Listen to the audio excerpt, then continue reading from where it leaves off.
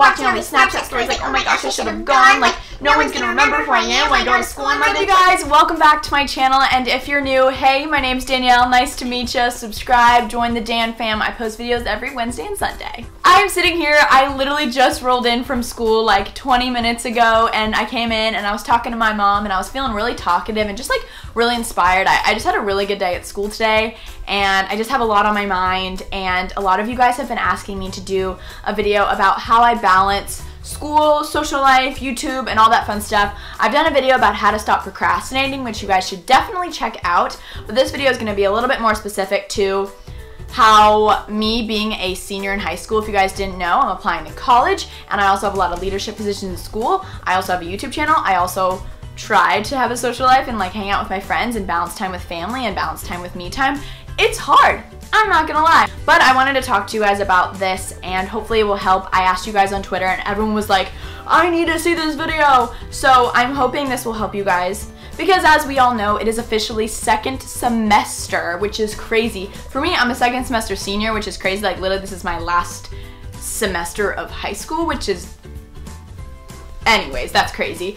But I know a lot of you guys are in the same position, or you're just having trouble staying inspired before summer starts, because I know second semester, it's after Christmas and you have that post-Christmas depression, and then you're like, oh, just a push until spring break. Well, guess what? You got this. For me, second semester always kind of goes by pretty fast, and if you just stay strong and keep pushing forward and know that summer is actually kind of around the corner and spring break, it's a really good feeling to know that you're working hard and then you're rewarded for it during spring break and summer break and all of those fun things. But I do know a lot of you guys are amazing and you're so involved at your school and you have all these other passions, but you also have trouble balancing it all. I feel ya. I've had many breakdowns, don't you worry.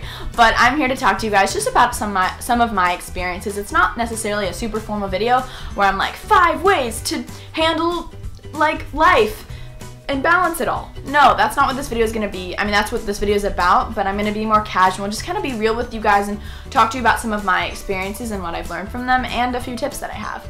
So without further ado, please avoid my rambling. I swear I did not have any ounce of caffeine today. I just came home with like this natural energy and it was really cool, and I was like, I think this means I have to film a video. So here's the first thing that I want to talk to you guys about.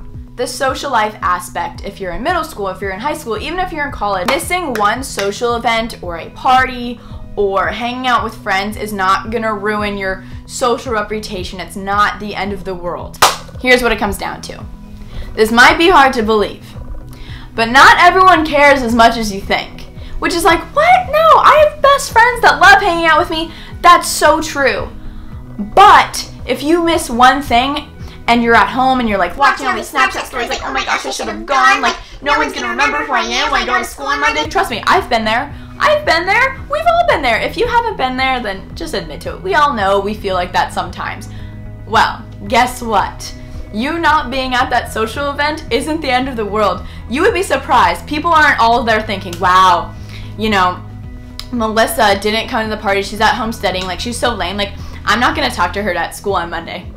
Trust me, no one's thinking like that. No one. Probably people just assume you were there. If it's like a bigger event, people just assume. Like, there's been so many times when I just stay home because I know I have stuff to do. I need to work on myself or whatever it is, and I can't go to that social event.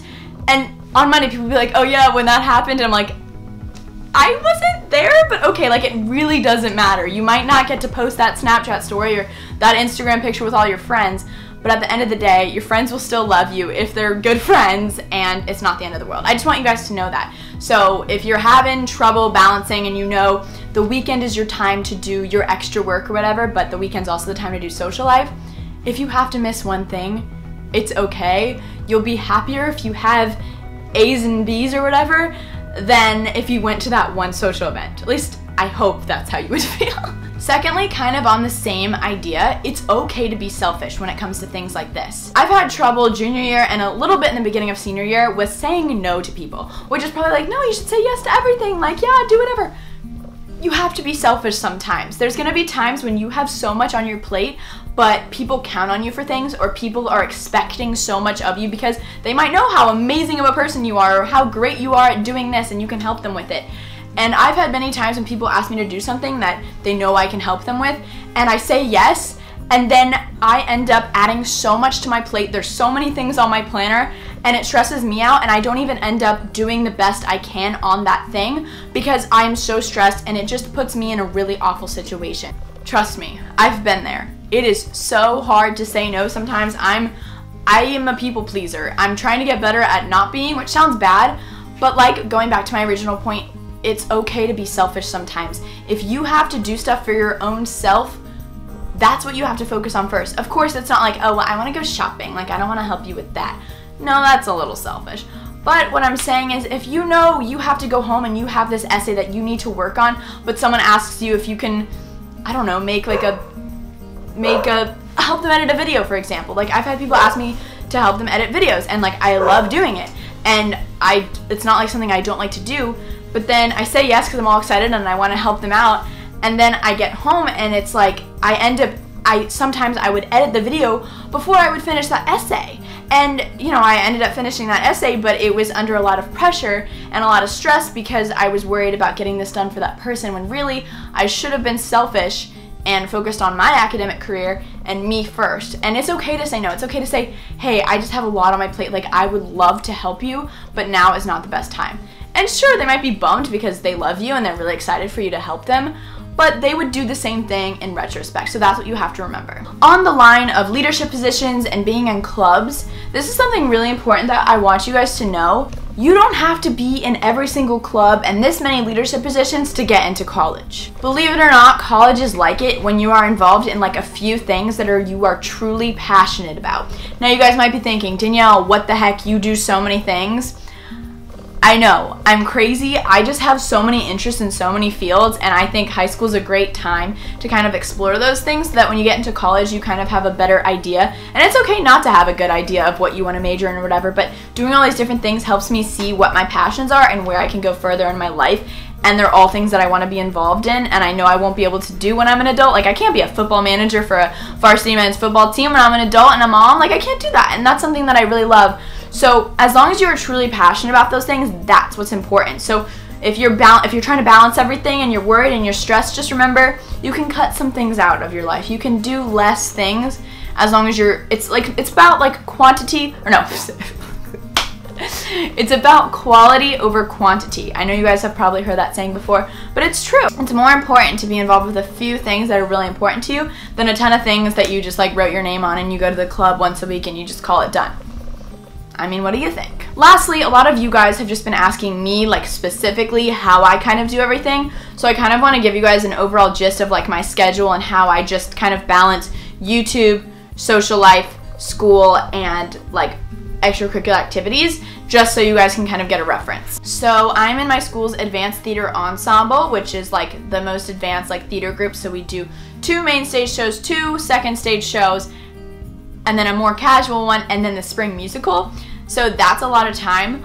So those are always rehearsals after school. I was also a football manager this past fall, and I went to like 1 practice a week to help out the coach. Sometimes I couldn't, and he was really cool about that, but I always went to the Friday games unless I had a show or something, and that's when I got to like go and help out the boys and be on the team and like be on the sidelines or attend practices or help coaches with anything they need. Then I'm also president of the Spirit Club, which is honestly one of the bigger roles I have at my school. I organize all the pep rallies, I plan a lot of things. We do Spirit Week, we do Homecoming Week, we organize all these activities, and we're always trying to spread spirit and cheer. So that's like one of my favorite things, but it's definitely time consuming. So kind of what I do is I focus on school and extracurriculars during the week. Saturday mornings I film, or I'll film on Sundays, it depends, but usually it's like Saturdays are like my day to like do all my YouTube-y stuff, and then I upload those videos to YouTube. I edit it all on like Saturday night or whatever, and then, or Sunday if I'm doing something on Saturday night with my friends, and then I'll schedule them to upload throughout the week, so that throughout the week I'm not worried about editing and uploading those videos.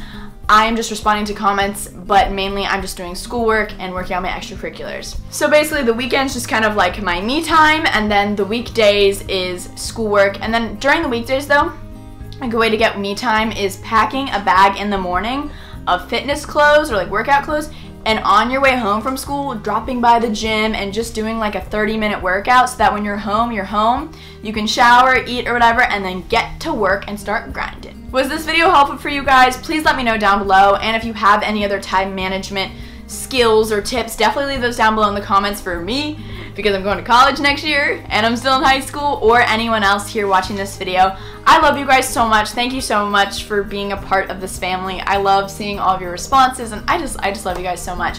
I hope this video is helpful for you guys, and I will see you guys very soon for my next video. Bye guys!